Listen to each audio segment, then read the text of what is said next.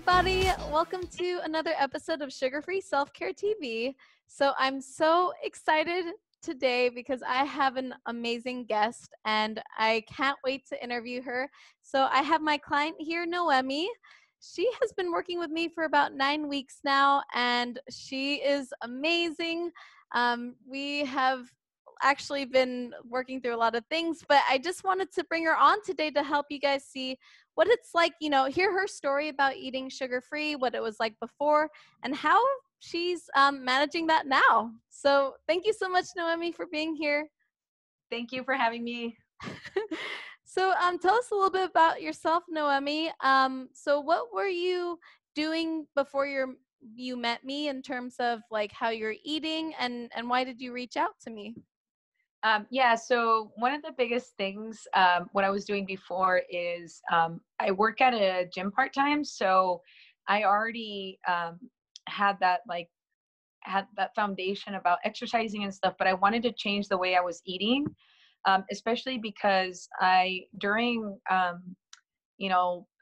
sometimes during difficult times and stuff, like I would stress eat a lot, and I wanted to change that because I want to be like a good role model for other people. And so it's like, if I'm going to be a role model in what I do, I, wanted to be a better role model in what I do all the time, which includes eating. And you said you were in the gym, you work as a trainer? Yeah. Yep. I work as a group fitness instructor. So, right now, there's everything's, different, but the big thing is like you see people, 2 or 3 times a week, and they get a chance to kind of see, who you are, and sometimes even on social media. So, the biggest thing is, we sometimes help people and, with exercise, but at the same time, I wanted to be a really good role model for them. And I found out that I really probably wasn't, as good as I could be with my eating. So that's been a big game changer. So tell me a little bit more about that. Like why do you think you weren't being a role model with your food? Like how were you eating before? So I guess my biggest hurdle before was like the stress eating. Like if there's like a big project coming up at like my day job, or if it was like something really like stressful, I would just eat a lot of different things, and I would say like, oh, I really I would like eat whatever I wanted, I guess, and say, oh well, I'm going to exercise, so it's probably going to be okay. But what I didn't realize was now that I have to change the way I exercise in general, because we're not at the gym. It's like I realized that how big of a crutch that was, and by what kind of eating, it was like anything I wanted to eat, but I was kind of using that as like an enabler, and it's not there anymore. So it's like, what else can I do, to feel good? And every time I would eat food, depending on what I was eating, it would be like a really quick, like, oh, I feel good right now, but it wasn't like sustainable. But I mean, that would happen like in moments of like super high stress. I would just eat whatever I felt like eating, and that way I could like feel good momentarily, and then that is not sustainable over a period of time. Yeah, like what were you noticing that was like how is that affecting like say your energy or your weight or your mood maybe? Well, the biggest thing is energy. Like I could feel like I would feel good, and then I would just completely crash. Like Mm-hmm. maybe like after I ate like a bunch of certain kinds of food, like I would either feel like a heartburn, or like my stomach would hurt a little bit. I feel bloated, but and those were like, an hour or two later. But what would come first would be like the crash after eating food. And that was like, I'm like, I can't go on feeling like this, because that was kind of the biggest reason I wanted to like reach out and work with you, because I know I've known you over a period of years, and I was like, I trust your, a lot of the things that you do, a lot of your work. And I'm like, if there's somebody that's gonna know and help, but yeah, it was like crashing. It was like I would eat and then I would feel good, and it was like tank down really fast, and then I would get either feeling groggy or like just sleepy, and I'm like, I can't, this can't be right. This can't be normal. And then I noticed, then I started noticing that it would only happen when I was like super stressed out, that I would eat certain things. So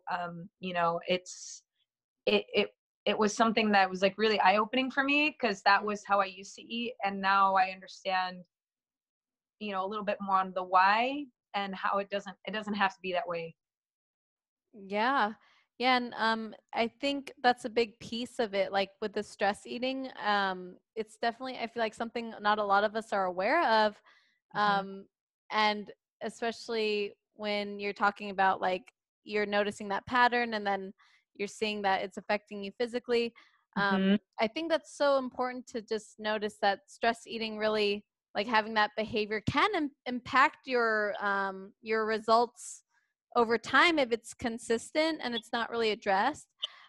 So, what did you think was most helpful in starting to make a shift in changing your eating habits? Because, as we all know, changing our eating behaviors is not the easiest thing. So how did you get started on that? And what do you think helped to make a difference for you? The biggest thing was just trusting that this works. It was one of those things where um I trusted the process and I was consistent about it. But the hardest part was that like that change, because I'm like, what if I feel hungry? What if I feel hungry between meals or whatever? And it's like, oh well, there's things that you can snack on. So like when we started cutting down on like carbs and sugar, I was like, but I need those because that's what Wait. had made me feel good before. And then come to find out I actually don't need them. And then I started realizing, like, week over week my body did change. The moment and then I write everything down, so it's like writing down like what I was eating every day, and then I'm like, oh okay, I ate these things and I felt really good all day. And then you just keep repeating that process, and then before you know it, you're a few weeks in and you're like, now I see my body changing too. But my biggest like motivator was kind of like knowing that I could trust this. And day over day became a week, became 2 weeks, and then I'm like, wow, this is really like working for me. And I don't feel that crash anymore. So that was kind of like, it's so nice to know that's the like the biggest motivator for me, is like I didn't like feeling that way, and I know I don't feel that way anymore. So it's like a very like consistent energy, which again, before it was like really up down during the day depending on what I was eating, and I didn't like that feeling. So and of course the other benefits I have is like I have energy all day. And then when I work out here at home, like I can see the changes in my body, and that's been like a huge thing too, because I didn't really understand how this type of eating was gonna like also change that, I guess. Because I was like, oh, I'm not working out as long. I'm not even working out as you know as you know as long as I used to. But it's because it's been sustainable over these weeks. Yeah. And you brought up a good point earlier when you said a lot of us, especially, we met in a CrossFit gym, and it's like when there's that mentality of like you could just work out everything you eat. And so I think it's Hmm. really like that's a thought that kind of trips up a lot of people, is that you could just work it all out, but the truth is you're still feeling bad when you didn't figure out the food. And Hmm. so, and also it's true, like people um can also not work out like crazy. Like you don't have to work out like, Hmm. 5 hours in the gym every day just to live like a healthy lifestyle. Yeah, and actually, yeah, it's almost like I can do a shortened workout and feel just as good and get even better results because of the way I eat, because I don't have to like, I don't want to say compensate, but I feel like that was kind of what I was doing, was compensating for my eating habits at the gym. Mm. And I think a lot of us, like I said, I think that's kind of like that like eye-opening experience, that fact that you don't have to do that anymore. Now, if I choose to be at the gym for that long when gyms open back up, then, then I can, but I don't have to work is long, and I still feel very good, and I still get, well, I get even better results, because of food, and I don't feel terrible after I eat. Yeah. And so, how are you eating now? Like, what, Mhm. give us a quick overview of what you like, the type of food you're eating before, and then the type of food you eat now, and Mhm. let us know, like, how sustainable that is for you. Yeah, so I have like a list of favorite foods. Within the list, I have a favorite list, because there's stuff I really like combinations of. So, like an example is like, I really realize that I like certain foods, like certain veggies, a little bit more. Like, or it's accessible. Like I can get like, let's say bok choy or whatever really easily, but the eggs and the protein. And then the other thing is, I always was like, oh, I need to eat to get protein. I would need to eat 4 eggs in one sitting, but I realized I really like a little bacon mixed into it, so like I'll like get the bacon and then I'll put the eggs in it. It's just that, Yum. but it's like, but it's also like, oh, I want more protein. Well, I kind of like tofu too, so I like started mixing it in, and now I have like a little dish of what I really like to eat every day. And then if I want to mix it up, started experimenting with other foods that I normally don't, but I like, like some of the cheese, or like coconut oil. I really like cooking with that if I have to add any, or butter. But the biggest thing is just kind of like writing it down. And then what I was doing is day over day, I was like, oh, today I want to try this combination of food to see if I like it. And so that was actually really helpful, because now I have like a combination of what I normally like. And that way whatever I feel like eating, I have, like I said, a little mix of things. Um, but it's changed the way I eat, because now I know what works and what keeps me feeling really full. And I've always liked avocado, and it's it's on the Yeah, list. so So good. so it's so good. And I'm like, oh, good, But the biggest thing was always like fats. I was kind of always like, well, we shouldn't be eating fat. Like I should be staying away from it. But in reality, it's like it has helped me keep sustaining that, because it's like, this is what I eat, and I don't even really feel hungry, and then when I tried all the intermittent fasting, like I don't even feel the difference, during the day or at night whenever I'm fasting. Like my body actually feels really good. I don't have like a headache. I don't have anything. Like I don't have any cravings. It was like really, again, trusting the process. I'm like, oh, I'll try it. I'll try it. I want to try it. I want to see if it works. And well, it does work. So then it's like, now I know what I need to eat, and how well my body reacts to like all these uh, eating habits that I didn't have before. Yeah. Yeah, and Yeah. I love that you first of all, you did acknowledge, like, we are told a lot that the fats really, aren't good for us and that they'll hurt our body, but it's awesome though that when you do reintroduce those foods into your diet, it really does help to keep that energy steady. It helps you Hmm. to stay fuller longer, and those cravings you had went away. And I also like that you said the piece about you were planning your food every day and you were writing it down. I think that's really important, because I think that awareness of, first of all, like what we eat, and tracking that, and just knowing what works can Hmm. help that long-term success, because you're just aware of what you're eating, like what you're putting in your body. Yeah, and it's been really helpful, because I like visualizing something before I do it. So when I Hmm. write it down, I'm like, oh, it's going to be this many eggs and this, much bacon or whatever. But it's like when you map it out, it's like, oh, well, this is definitely what I like eating. But it also helps me realize, like, it's my own proof of what's been working all these weeks. It's not just me thinking like, oh, I think it went well because of these things. Like I wrote it down, I stuck to it, and it's like, there it is. Like this is what I ate. So, I stuck to what I was eating, because again, I was working day over day, and I'm like, oh, well then it's easily sustained, Hmm. because it works. And how do you know it works? Well, you did it for yourself. You did it for yourself. You wrote it down, you know? Yeah. Yeah, and you tried it, you're willing to try it and trust in it, and then you Mhm. saw that worked. And I was wondering, like, what physical changes what else did you notice about your body? Like you mentioned, you felt like your fitness was equivalent, if not better than what it was like before when you're working out like a lot. And this girl's a Yeah. beast, by the way. She's like crazy in the gym. But anyway, but what physical differences did you notice?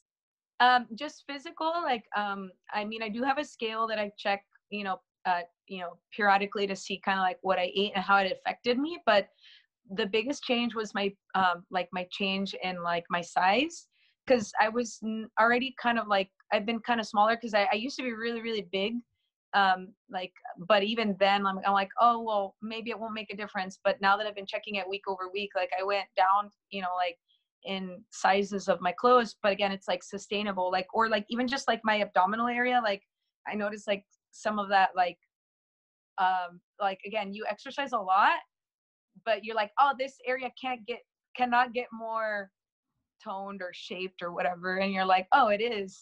That's so weird, And then you're like, well, and then at first you think it's weird, and then you're like, well, it makes sense. I've been doing these things to help myself feel better, but now my body is reacting to all the food I'm eating.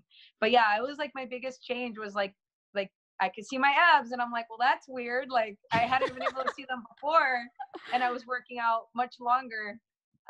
Just like changes like that. But it's been really eye opening, because of that reason, that it's like day over day, you do it because you know it's like to feel good, and then your body starts changing with it, and you're like, oh well, cool. So but and luckily that I already had a foundation of exercising. But I think exercising is just another piece to it, because it's like you have to be consistent with your Mm-hmm. body, but eating Mm-hmm. overtakes the amount of exercise. Like you can't exercise more if you're eating terribly. Right. You can't It's, outtrain a bad diet. yeah, there you go. That's it. Right. Right. And I'm curious, like, you know, what was the weight difference in the 9 weeks, I if think you don't the mind 9 weeks sharing? was like, it was closer, like so far it's been like 8 or 9 pounds. Oh, So wow. yeah, because I'm actually under, like I hadn't been under like a certain weight in a long time. And I'm like, I haven't been this weight since high school. Oh, snap. Yeah. That's So amazing. yeah, it's just like I was like doing the numbers like yesterday, and I'm like, is that right? And then I checked it again. I'm like, oh, okay. But again, it was like just the difference in my body and how like my clothes fit. And then when I finally checked the scales, like, is that number right? Like I haven't been this weight since high school. Oh So I my was like, yeah, gosh. this is really cool. But again, it's like I hadn't originally planned on it being about my weight and my like physical, because I wanted to feel better. But it's been a really huge bonus that it's like it's been nice to know, like, okay, it might even go down even more because I'm going to sustain this, and then eventually, um I'm sure, it'll be lower. I just again, it's like I haven't been in the 130s in since high school. That's Yeah. incredible. Oh my gosh, Yeah. I didn't actually know that, so that's really Oh, okay. cool. Wow, and I that guess was, I hadn't told you. Oh, it's actually yeah. on this week's log now that I think about it. Oh, oh Yeah. shoot. Yeah. Oh, Yeah. that's so awesome. Congratulations. Thank you. And it really is that willingness you had. I think that's always the number one thing, like that willingness to just kind of like, bet on yourself, try something different because what you're doing now isn't working, and then Right. being willing to take that consistent action to see what works and what doesn't, and then you took those steps like every day. And I'm telling you guys, she is one of the most like self-motivated people I've ever met. Like sometimes I just even like, text her. Sometimes I'm going like, "Are you okay?" And she's like, "Yeah, I'm fine." And I'm like, oh, "Okay." But she has had that, she is able to have that willingness to move forward and see those results for herself. So I do want to acknowledge that work you put in. Oh, thank you. Yay. Do you have any advice for someone who is on the fence on working with me and doing this low carb kind of sugar-free way of eating? um just trust the process. Like I mean, I've known, Charmaine for a long time. And I think we mentioned this like on the first call, like I had been thinking about how I was going to change my eating already. And I wanted to go with somebody I knew and I trusted, because I know the kind of work that you've been doing. And I've been like totally thinking about it for a while, even before I did this, because I was like, oh, I really like knowing the person I'm working with. And so I was like, you know what, I know her, I trust you, you know, like, and it's hard because I feel like that is a difficult thing when you're trying to start something new, is knowing that you can trust the process, but Mm. also trust you as a coach. And I feel like that's like the biggest thing, is just knowing that you're helping me in more than just eating. It's been like the other ways of thinking that have helped me stay on track, you know, because I've done other food regimens and I've done other things, and nothing has been as sustainable as this has been. Especially like when it came down to the cravings, I was like, oh, I'm sure I'm gonna want cake again like next week. And I'm like, oh, I actually don't, my body doesn't feel like it wants it, you know, because it's like you get like so stuck in that mentality, like I need a piece of chocolate or I need a piece of cake. Right. And I mean, it doesn't mean I can't eat it, because you know, I you know, having that knowing that you can eat those things when you plan it, then you understand like this is, and that was actually eye-opening in itself. Now that I think about it, was trusting the process, and then having that one little like part where you can eat what you want to eat. I'm like, oh, let me eat this one thing I used to eat, and then my body's like, no, don't do that anymore. And it was like, again, that was like, again, just trusting you, knowing that this has been working, you know, and it's been like, that's how I know it's sustainable. It's like these things work and I feel good, and I'm not tempted to go down the street and say, oh, I'm just going to drive to the, you know, down to the whatever and get what I want to eat, you know, because Right. it's not there anymore. So, Yeah, and I think that's huge. I think when we do eat less sugar and less carbs, that was one of my fears too. I felt like, oh, but I'm gonna feel like, I'm gonna miss it and I'm gonna want it. But yeah, when you actually go through it and you just realize like, oh, you actually just don't need it. And when you do mhm. have it, you just feel kind of sick. Like it's not as enjoyable as you thought.